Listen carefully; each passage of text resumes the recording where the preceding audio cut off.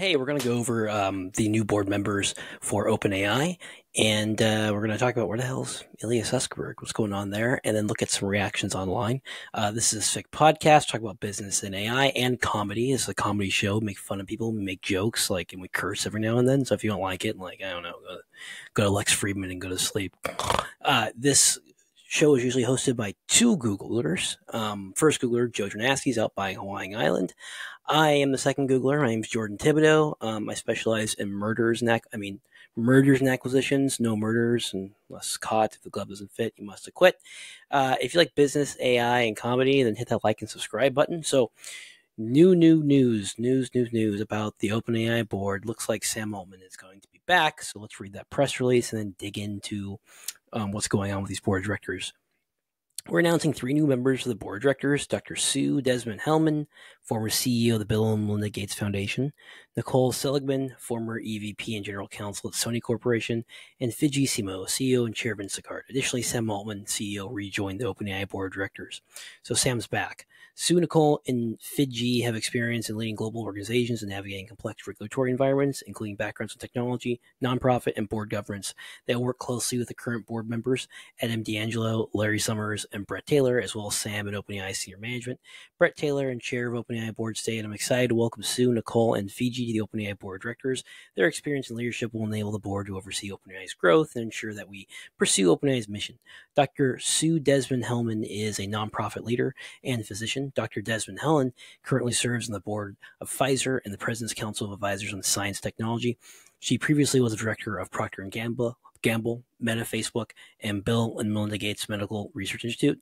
She served as the Chief Executive Officer at Bill and Melinda Gates Foundation for 6 years. From 2009 to 2014, she was Professor and Chancellor at the University of California, San Francisco, the first woman to hold the position. She also previously served as President of Product Development at Genentech, where she played a leadership role in development of the first gene-targeting cancer drugs. So, seems like she's well connected in the government, well connected in corporate, checks all of the right boxes for having a wide network and professionalism and be able to launch things and knowing what it's like to be involved in companies. So I found some clips of her speaking. Let's take a gander.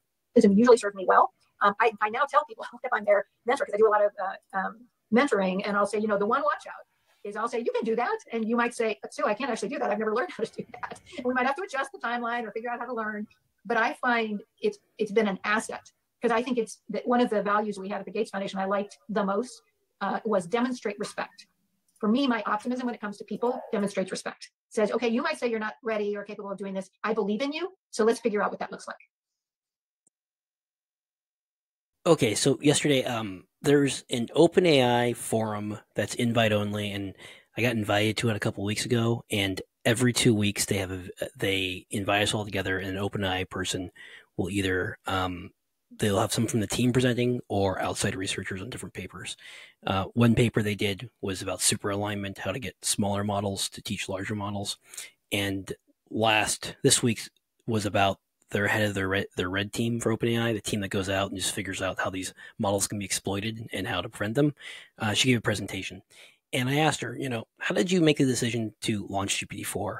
What gave you the signal to do it? And she said, hey, here at OpenAI, we're an iterative company. We believe in iterative deployment, where over time, we're going to learn, and we only learn by getting something out into the market. We're never going to be able to have all the answers if we keep things internally, because you don't know how the product will react to customers and let customers work with the product. And so hearing what Dr. Sue had to say about this, where she, believes in people, that they can take a risk at something and they're going to figure it out and grow into it, I think kind of aligns with OpenAI's ethos of getting AI into the hands of people and not being like Anthropic and not giving any AI until a competitor does it, or like Google. So I thought that was really cool. Also, people who are looking to get mentors, one thing I really suggest is that you don't go to someone and say, hey, be my mentor. Instead, figure out what the person's interested in and try to share information with them. So if they're researching certain types of stuff, find that type of research, share it with them, try to begin dialogue, and go from there. And you never know, some of the best mentorships I've found were through that, but I never ever said, hey, this person's my mentor or not. Because when you say to someone who's very busy, has a family and things on their plate, will you be my mentor? It's like a formal relationship. They don't know who the hell you are, compared to actually just going out there and trying to find things that are interesting and letting the relationship build naturally. And then you see where it goes from there. So let's go to our next clip. I think comes, well, patient that the world isn't more fair and safer and better. The optimism, I think, comes, well, it's probably a couple things. One is I've just had so many wonderful things happen to me in my life. I have a sister 1 year older, and she used to say, oh, that's happening, and Sue's going to do this, because of course Sue's going to do that. She always has good things happen. And Kathy was right. I've just been so lucky that I think my innate optimism comes from seeing so many good things happen in my life and experiencing so many good things. I'm really fortunate that way. But I just love people.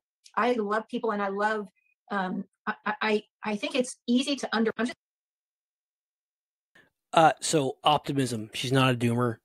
She sees the potential and opportunity, but she also mentions at the beginning, I'm impatient with progress and injustices, and those could mean poverty, sickness, issues people are dealing with. She wants to get these things solved. She wants to move forward.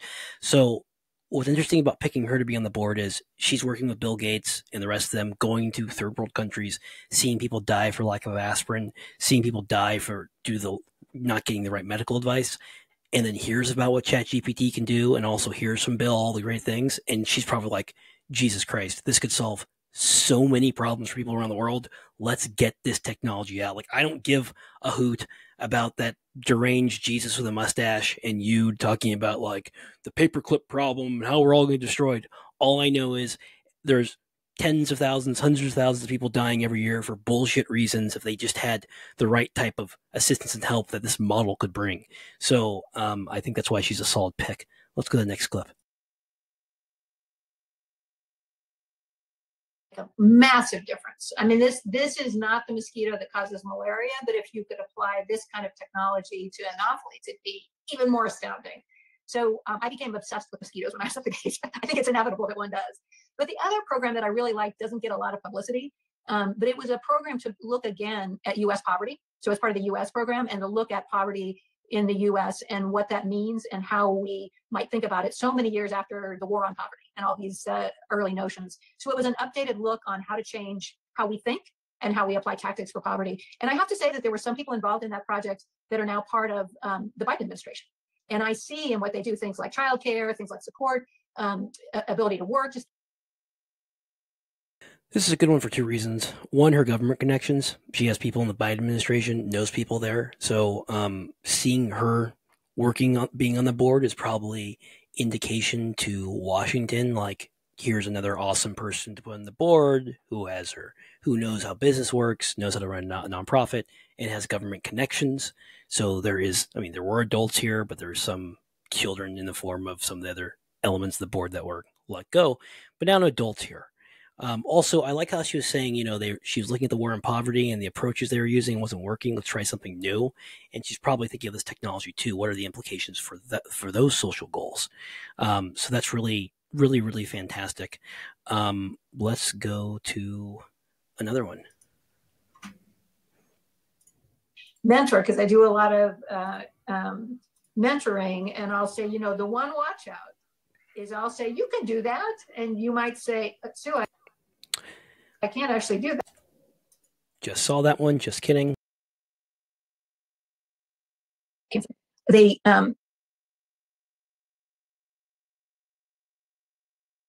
my mom and one of my sisters both had breast cancer, HER2 negative. And I just was so struck with difficult to treat breast cancer when I was in practice.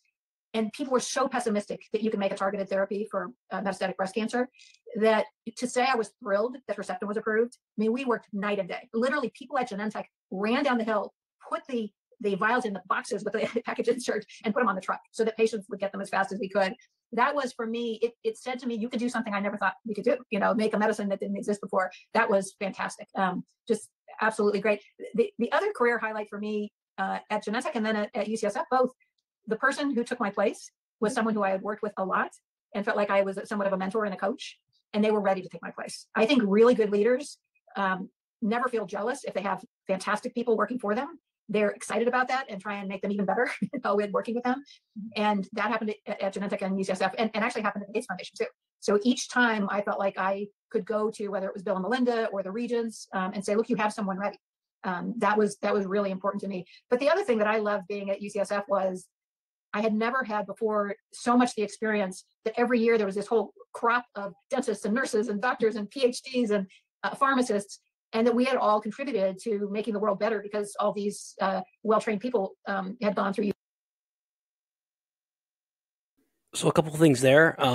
She has the imperative to push for cures. She was mentioning about breast cancer and those issues and how she was just like, let's get this thing cured and solved. Let's go. Let's move fast and get things done. And that aligns with Greg Brockman, who has a wife who's suffering from genetic disorders, and he looks at AI as helping people like his wife, plus others, get cures or help doctors give them better information and make research easier for them.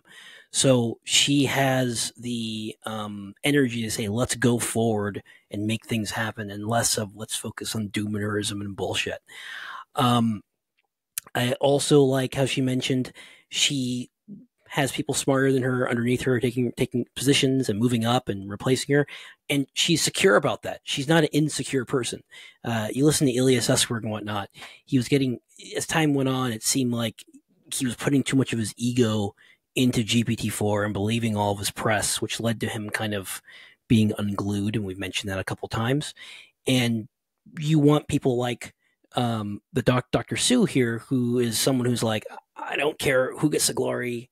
I don't care if people beneath me, above me, or smarter. All I care about is the work is getting done. So she seems like a really strong. You're probably hearing on Twitter, oh my God, Claude 3, AGI. Don't worry, Joe and I are here. Put the kooks at bay. And we have just recorded a video on Claude 3's technical report. And is it actually putting pressure on OpenAI? And then we talk about New York Times dropped an article saying Mira Marty wanted Sam Altman fired, but they're also suing, OpenAI. So we don't know what the hell they're talking about. But if you want to learn, check it out. We also have an episode on the adult and entertainment industry meets AI for all y'all who like kinky AI stuff. And then we have an episode on dead tech companies walking. We then go into Microsoft engineers share advice on integrating LLM Copilot into your product. We have overtime with Martin Trapani for all you who want to learn about how to use AI with healthcare. And then Joe talks about web agents. And then there's Joe yawning. And then we talk about alpha codium. We have 16 banger episodes here. We release one new one per week. And what's great is they're all ad free and you get previews. You can preview it too before you decide to give us $5 a month so you can access them all. So you get 2 minutes of free previews for each video, and $5 a month gets you in. Plus you get a reading list, which is summaries of Joe's latest research papers he has read. You get those before we record. So you're all prepped, good to go. And there's some research we don't even have time to record because there's so much crazy news going on. So patreon.com/Svick. Get ad-free exclusive episodes that you can watch either on Patreon or YouTube. Talk to you later. Bye. Pick. Let's go back to the rest of this press briefing. Okay. Nicole Seligman is a globally recognized corporate civic leader, lawyer. She currently serves on 3 public company boards, Paramount Global, Maria GTX Holdings, PLC, and Intuitive Machines. Seligman held several senior leadership positions at Sony entities, including EVP and General Counsel at Sony Corporation, where she oversaw functions including global legal and compliance matters. She also served as president of Sony Entertainment and simultaneously served as president of Sony Corporation of America. Seligman currently holds nonprofit leadership roles at the Schwarzman Animal Medical Center and the Doe Fund of New York City.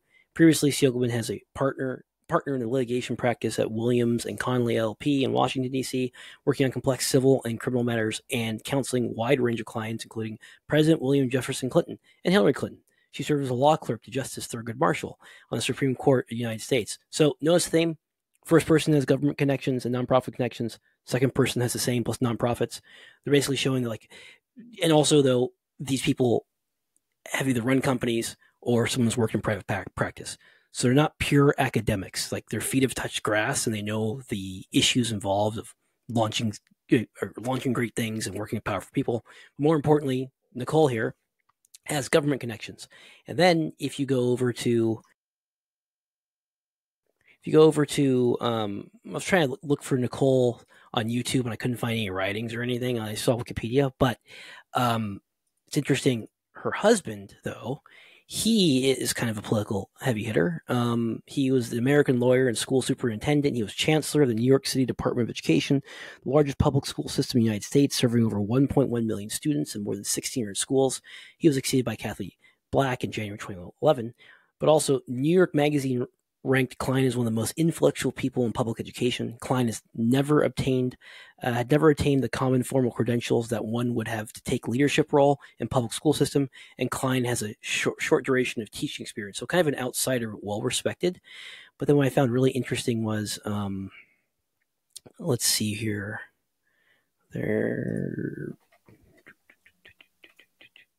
Klein was rumored to be one of Barack Obama's candidates for Secretary of Education.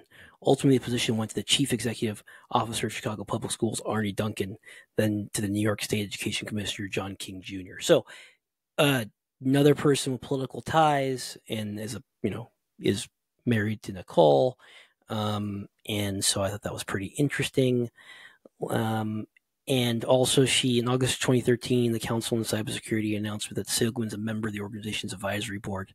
So, pretty well connected in politics and also has corporate experience. So let's go back over here.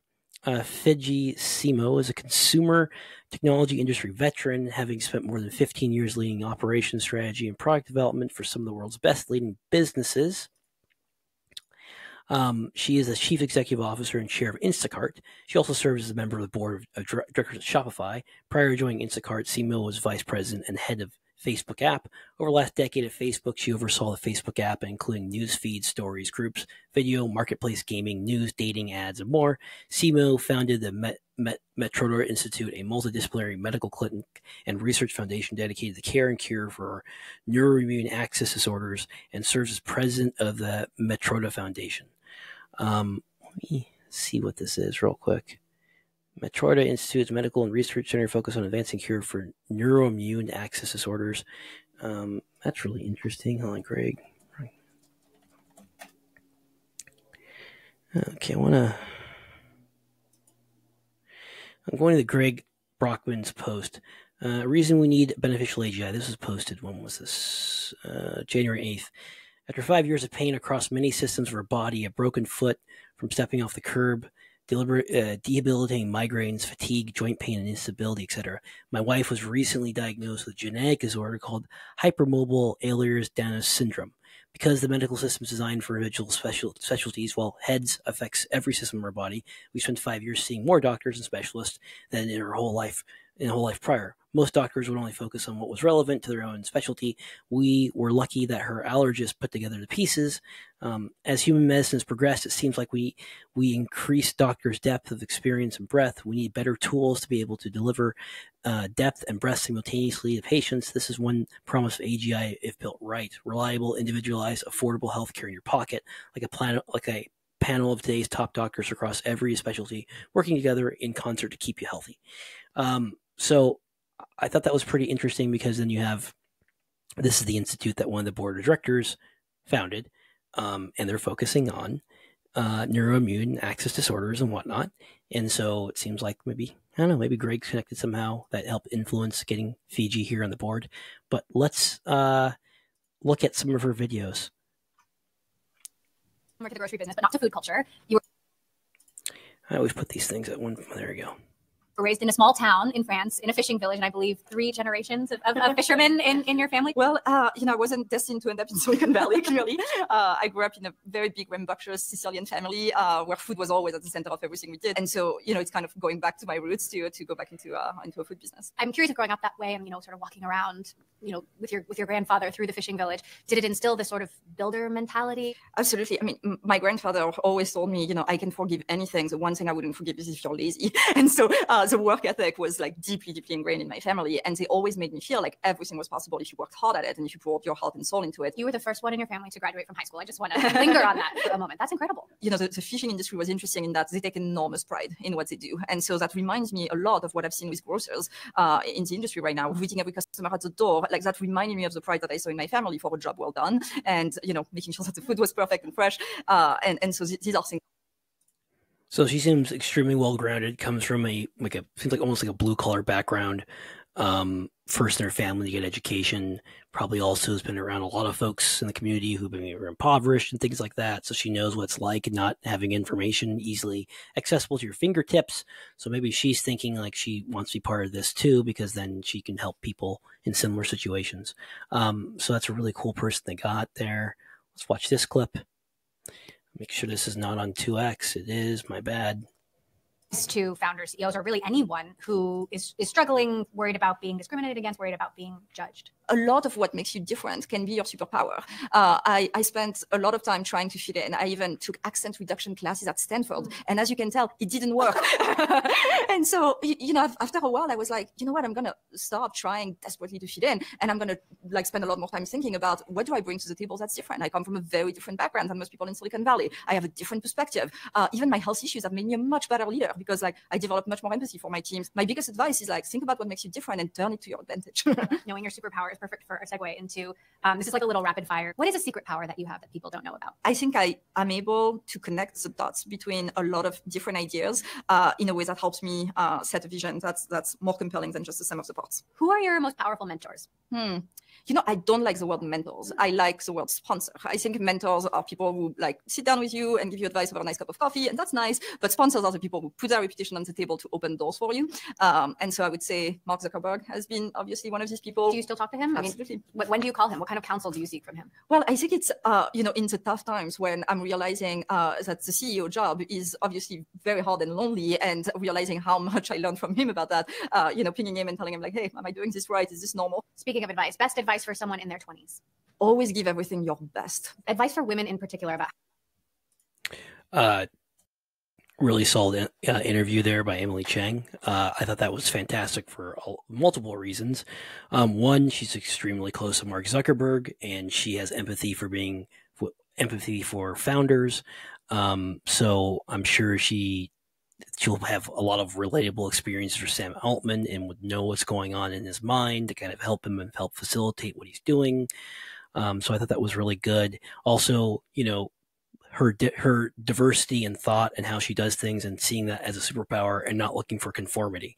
So true diversity of fishing village background, thinks differently on certain things like that. That's the type of diversity we want more of at Silicon Valley. We want people from different backgrounds. Like when I did when I was working on Liquor acquisition, their customer service team was mostly veterans, or people coming from just random walks of life that would never have exposure to Silicon Valley, and they had an extremely diverse customer service organization from not just the color of the skin, but on their life experiences and what they've seen and what they've done. And that does become a superpower in its own right. Having people who have divergent thought processes and think differently, so that you can really sanity check ideas to make sure you're including different ways of going about solving a problem, and you don't have any blind spots. Sometimes Google falls into that because groupthink easily happens in large organizations. Let's go to the next clip.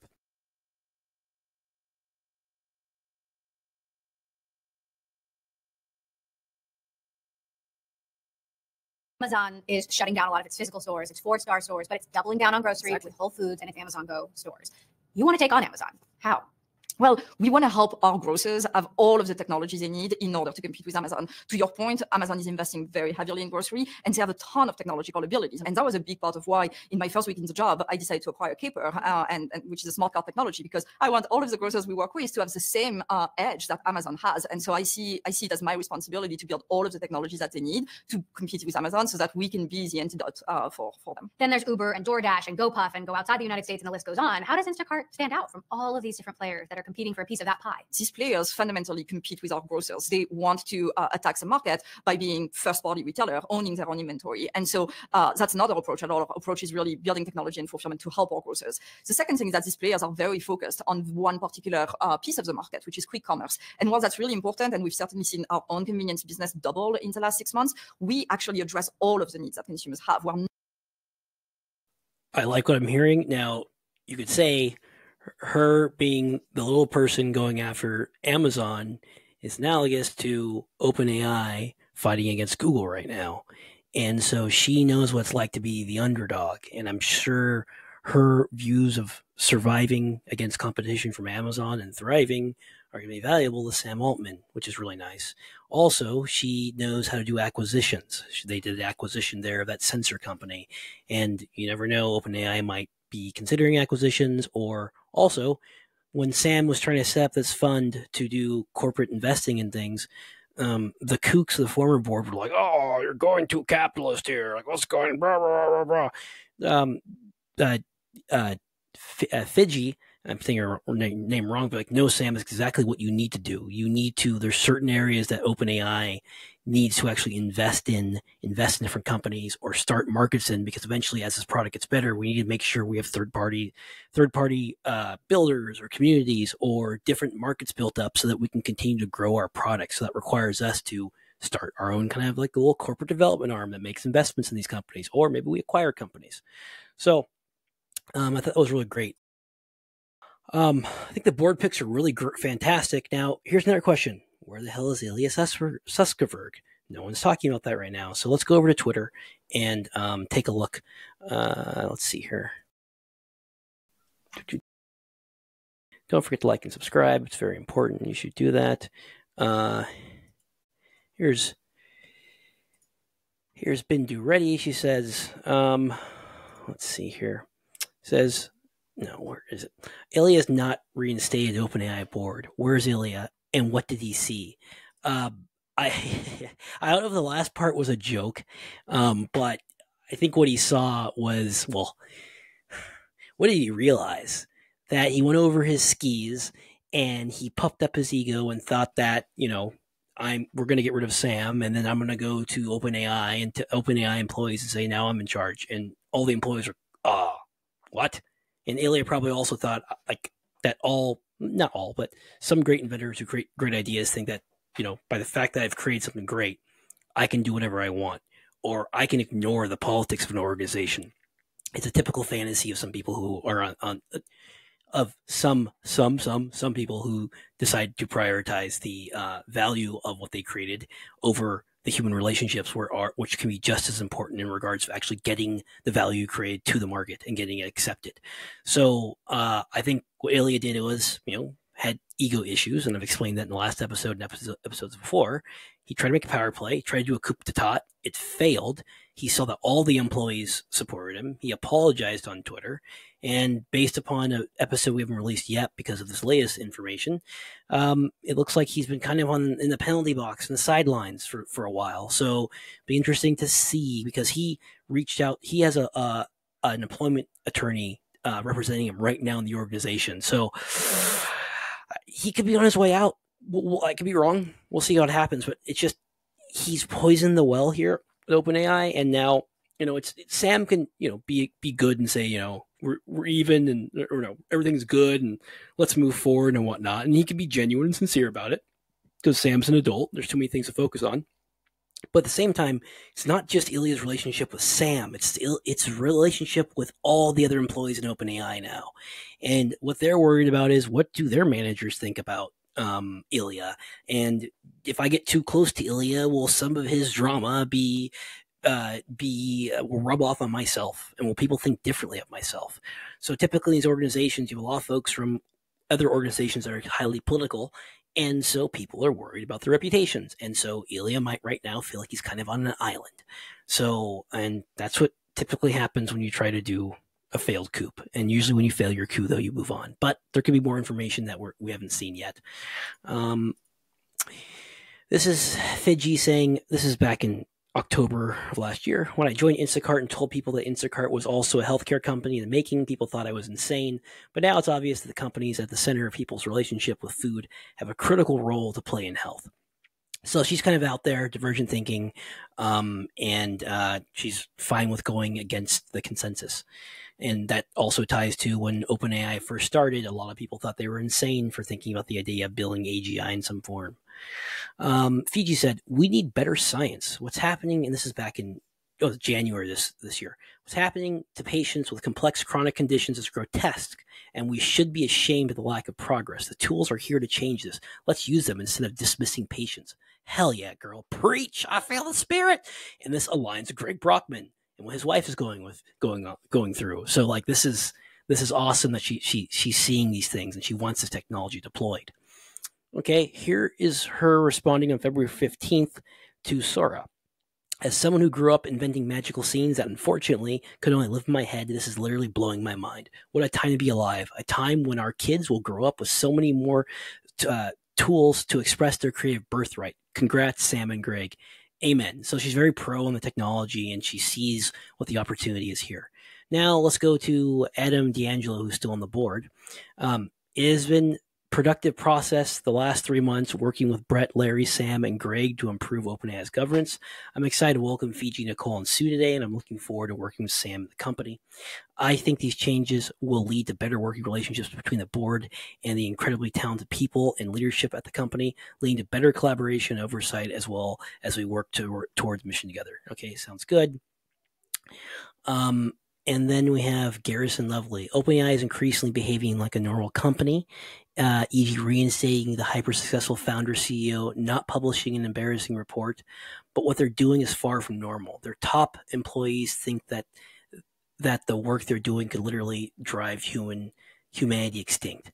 I'd love to hear more about that. Maybe what Ilya was talking about, but he's kind of been acting like a crank the last year. Given these stakes, there's strong case that OpenAI's investigation of the firing should be made public, aka open. So that's what's going to be the next battleground. So for the kooks, the OpenAI haters, the Q-Star people, the AGI people are going to say, well, they're not releasing the whole report. Probably somewhere in the report it says AGI and Q-Star.